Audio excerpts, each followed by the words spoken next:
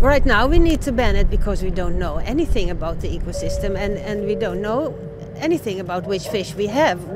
It's a very nutrient poor ecosystem, so I expect very little fish.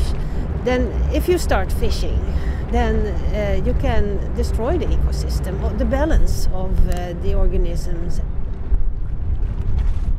We are talking about an area that's outside the exclusive economic zones of the coastal countries.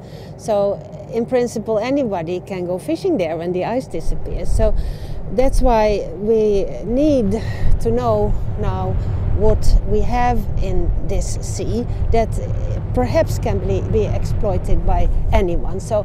And of course we need protection for this area. So what we are going to do is to build a way to protect this area by collecting baseline data.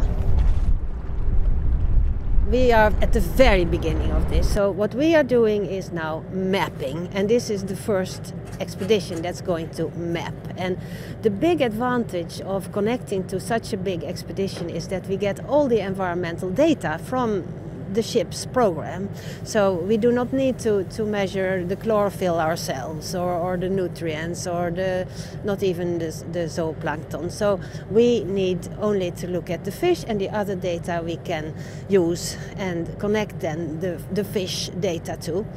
So that's a very big advantage of this big expedition.